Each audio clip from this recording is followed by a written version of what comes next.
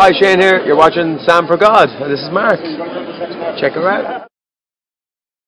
So hi guys, how are you doing? A few days ago on the 2nd of September 2016, which was a Friday, I went to the Wimbledon Theatre, which is my local kind of touring theatre because it's the closest one to London and I live in London. And I went there on a spontaneous visit to go and see Ghost the musical, and this is the programme for it. Now, I really don't know how to talk about this production, and it's been quite a while since I've done a theatre review as well on this channel. I wasn't even going to make this review, to be honest, but in the interval, after what I saw in the first half of the show, I just felt like I needed to because there's so much I need to talk about the show, and it's not really good stuff, so yeah. So a little bit of background first about Ghost the Musical before I start talking about this current production. I first saw Ghost on its actual opening night in London back in 2011, I think it was. I went to the press night and I absolutely loved it. I thought it was an amazing musical, really good score, a great story, amazing special effects. I just really enjoyed it. And after that I saw it a couple more times in London, and I enjoyed it every single time. I don't think it's a perfect show. There are definitely some flaws in the show, but overall it's a good show. It's got a great score, and it was very enjoyable when it was in London. But I hadn't seen it since 2012, and I didn't even know about this current tour production until the casting announcement came a few weeks ago that Sarah Harding from Girls Aloud is going to be playing Molly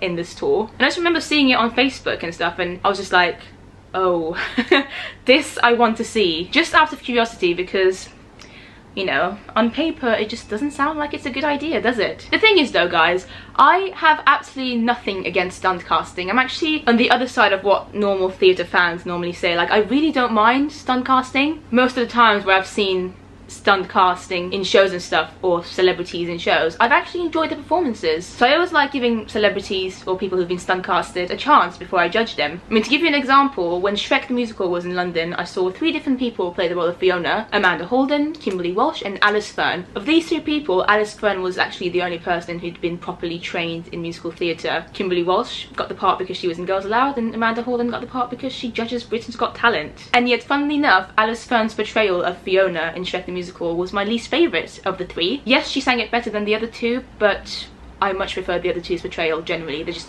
thought they were more funny, they were more suited to the character than Alice was. So in my experience, stunt casting can actually sometimes work, and it's needed, and I'm normally fine with it. However, this production, I don't even know where to start. So with this production of Ghost, it's not just Sarah Harding who has been stunt casted. And if you don't know who Sarah Harding is, let me just give you a bit of information about her, because otherwise this video won't make sense to you. Sarah Harding is this girl here. And she used to be in a girl group, girl band, whatever, called Girls Aloud, who were quite famous in the UK for quite a few years. And believe it or not, I'm a fan of Girls Aloud. I've been to their concerts, I used to love their music, I still enjoy their music. So I don't have anything against Sarah Harding just generally. Like, I really enjoyed her in Girls Aloud. She was fine, I enjoyed their music and stuff. But in this show, she really isn't good. Her voice just really doesn't work for the songs in Ghost the Musical. She doesn't have a bad voice, and she's not out of tune. Like, I honestly went in there expecting the worst, and it was only their second night as well. Like, they'd only done 1 public performance before the show that I saw of them, so, you know, maybe they'll get better. But vocally, Sarah Harding just wasn't very good, especially having seen it in London myself previously with Casey Levi, and I also saw Siobhan Dillon do it, and Rebecca Treherne once. Sarah's voice just wasn't good. It really wasn't. And again, let me just clear this up. It's not bad. It's not like she can't sing. She can sing. She can hold a tune and stuff. It's just her voice is very breathy. Like, it's just like she stops after every word. It's like she can't continuously. It just does not sound nice, basically. These beautiful songs from Ghost the Musical do not sound nice on the ears at all when she sings them. And then we move on to her acting, which is pretty much like what you would see in a school production, even probably worse than that. I don't want to say she doesn't try, because she tries. Like, watching her in the show, I could tell that Sarah Harding was trying. Like, she was trying to be as good as she can. It's just that she just can't. Like, there's a limit to her abilities, I guess, when it comes to this role, and she just couldn't do it. She was definitely trying, so I don't want to be harsh to her, and I don't like the fact that all these people in the media and stuff on Twitter, etc., are just saying constantly bad stuff about her. It's not her fault. It's not like she said, oh, I want to do this part. Somehow she got cast, and she deserves to be happy that she's been cast, of course. It's not her fault that she's been cast in the show. You should blame the casting directors or the producer or whatever, not her. In any case, she's definitely trying. You can tell that she's giving it her all, but her acting is really, really, really bad. And there was one scene where I mean, I'm sure you've all seen Ghost the film, you probably know what happens in the show, but if you don't listen for a few seconds. But when Sam dies in the show, obviously Sarah Harding's character Molly is very upset and is like crying and like, oh my god, what's happened? That was probably one of the worst acting performances I've ever seen on stage. Literally, the way Sarah did it was just embarrassing. Like, it almost felt like I was watching a 5-year-old playing like some kind of make-believe game with her friends, the way she was crying. It was really bad. However, she did have her good moments. Like I said, it's not terrible, it's just that her acting isn't good. And towards the end, in Act 2, especially towards the end of Act 2, she got a bit better. Still not amazing, still not even good, just better than she was at the start. So acting wise, you know, even though I don't think she's done much acting before at all really, so obviously she's not really got much experience, or she's not really been trained or anything, but maybe as the tour goes on she'll get better. I mean, I always believe that anyone, if they have it in themselves and they try hard, can act to a certain degree, and maybe she will. Like, who knows. But Andy Moss, let's talk about Andy Moss, the guy that plays Sam in the show. This is what he looks like. The other lead in the show. I do this because they're leads, but they're both just really bad. So yeah, Andy Moss, believe it or not, like everyone's saying, oh my god, Sarah Harding is terrible in Ghost the Musical. Andy Moss really isn't any better. Now, I personally had no clue who Andy Moss even was. Apparently he's been in Hollyoaks, the famous soap, for like quite a few years and stuff, but I don't watch Hollyoaks or any other soap, so I wouldn't have known. But yeah, so he would be like a TV actor, and as far as I've seen in his credits, again, he's not really done any theatre shows before at all, so I would imagine this was his first proper like professional theatre job as well. And with Andy, like, he looked the part, right? He looked the part, and his acting was a little bit better than Sarah's. Like, at least you could tell that he's done acting before, because he has, you know, he's done acting in Hollyoaks, and there were times that I actually believed his performance and I was like, he's doing a good job. But voice wise, oh my god, Andy Moss, bless him, again, there were some painful moments in the show when he just couldn't hit the notes, or just sounded really weak. And all these beautiful songs in Ghost, especially when it was him and Sarah Harding singing together, turned out to be very, very underwhelming, and just as though they were performed by an amateur cast. It was bad. It really was bad. They hardly had any chemistry, Andy Moss and Sarah Harding, but again, I only saw the second show. That might come along as they do more shows together, but it just wasn't working. And once again, I don't want to sound harsh, because they were both trying, especially Andy Moss. Andy Moss did have some good moments, like I said. His acting, especially in scenes where it was just kind of himself, or he was interacting with other characters in the show. Like, there was some scenes where he would interact with Oda Mae, and he was pretty good in those because Oda Mae is really good, so I guess he kind of bounced off of her or something, I don't know. But the scenes with him and Sarah Harding were quite painful to watch, to be honest. Now, Carl is the next character I want to talk about.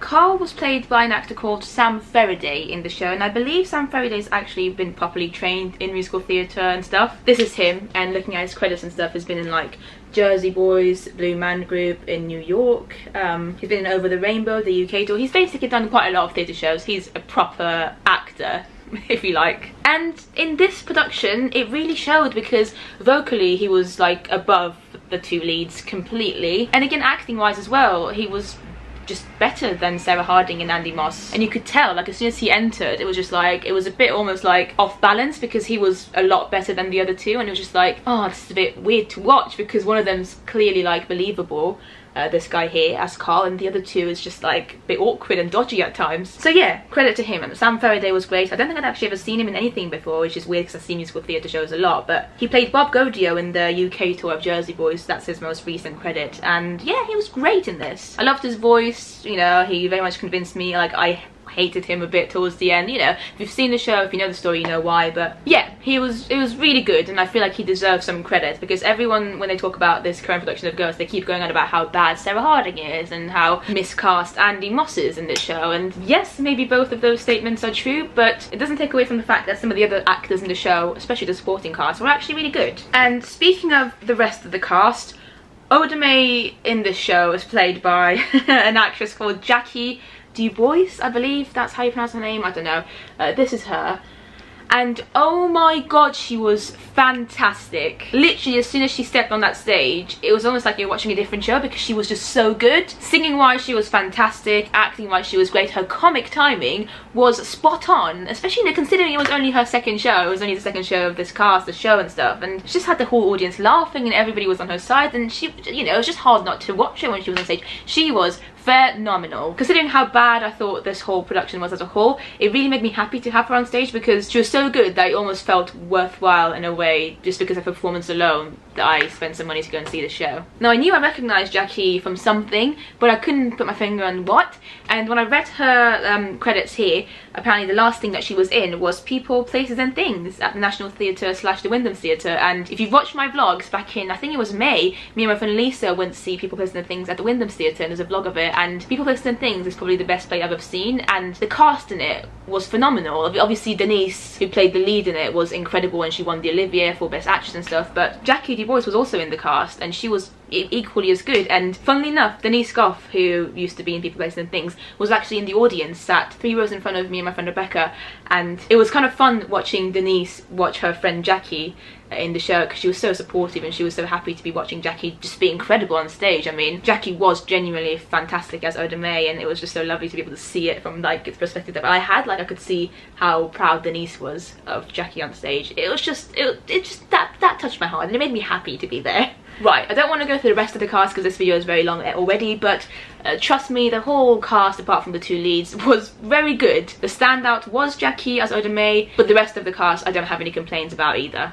Now, why did I not like the production as a whole? That's the thing. Everybody keeps saying, oh my god, this show's terrible, this tour's terrible because Sarah Harding's awful, blah blah blah. No, I don't feel like the problem is only Sarah Harding. I think the problem is the production as a whole. This is a Bill Kenwright production, and apparently Bill Kenwright productions are generally known to just not be as good as the original, and I went in with an open mind. Like, I wanted to like it because, you know, I liked it in London. I enjoyed it, it's a good show, it's a good musical, but wow. The tour production just no, it does not live up to the London production at all. The sets are awful, the special effects are non-existent, the sound quality was bad. It's just a very bad production. Like, I understand that they probably obviously had a much smaller budget for this production, but I still feel like they could have done things to improve it and make it better. Like, in the London production, one of the main things that drew people in with the show Ghost was the special effects. Like, I remember the first time I saw it on the press night of the show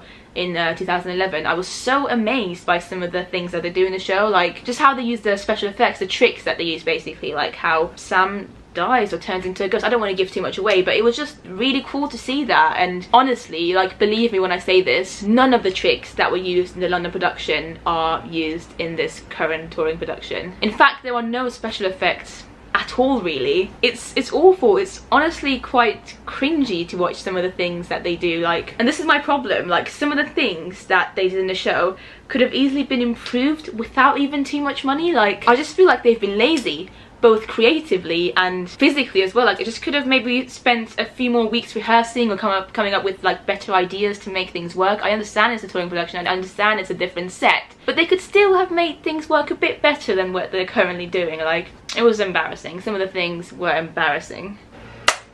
But I don't want to end this review on a bad note, so let me talk about things that I just generally enjoy about Ghost the Musical. So the score for Ghost the Musical I think is beautiful. The lyrics in some of the songs are a bit questionable, but generally speaking it's a good score, you know, it touches my heart. And of course Unchained Melody is also in the show, and that's just a classic. It's one of my favourite songs of all time because Gareth Gates, who I used to absolutely crush over when I was younger, did a cover of it and it hit #1 I think in the UK. So yeah, that's good. The story itself is great. I love the story. It's a beautiful love story. It touches your heart, and as bad as I think this production was, towards the end of it in Act 2, I actually felt a bit teary-eyed. Like, even though Sarah Harding's acting was really bad and Andy Moss's acting was nearly as bad, they still somehow managed to make me feel emotional towards the end. Like, not like properly, oh my god, like wow, like I used to feel when I watched the London show, but it's still kind of got me, and that's a good thing. It just shows how powerful the story is just on its own. Would I recommend this touring production? Absolutely not. I don't even think it's going to last the whole tour. Like, apparently it's meant to go on until the end of December, and that's when Sarah Harding's contracted to, as well as I believe Andy Moss. I don't know if it's going to go until then, like, because the reviews have been so bad. Like, it's not even officially had its press night yet, but just from like word of mouth and what people have been seeing, everyone's just said terrible things. And honestly, I really wanted it to not be like that. Like, when I went there I was like, it was only the second show, but I went in there with completely an open mind. I just wanted to be non-judgmental and just see it for what it is. And unfortunately, I felt the same as everybody else. Like, Sarah Harding is a lovely person, I'm sure, and I loved her in Girls Aloud, and you know, she was a great pop star, but it just does not work for this role at all. And Andy Moss, even though he really tries and he did have some good moments and his acting was pretty good in some scenes, generally, again, he just doesn't have it. I don't think he's right for this part. His singing was weak. He didn't have the power at all. It was just not believable, his performance. But that is it. Like, this tour is going to other places, other venues. At the moment, it's still in Wimbledon in London, so if you want to go and see it, go and see it. I mean, if you've seen it in London and just want to grab a like really cheap ticket, I suppose, you know, it's worth it if you're really curious and stuff. And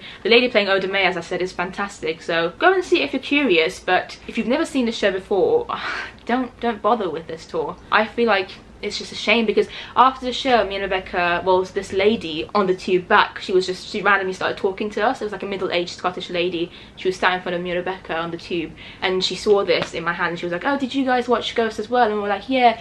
And she was like a casual, like, theatre goer. Like, me and Rebecca obviously go to the theatre a lot and stuff. We've seen loads of shows. But it was her first time seeing Ghost, the musical. She'd never even seen the film before, and she'd just gone to see the show on her own.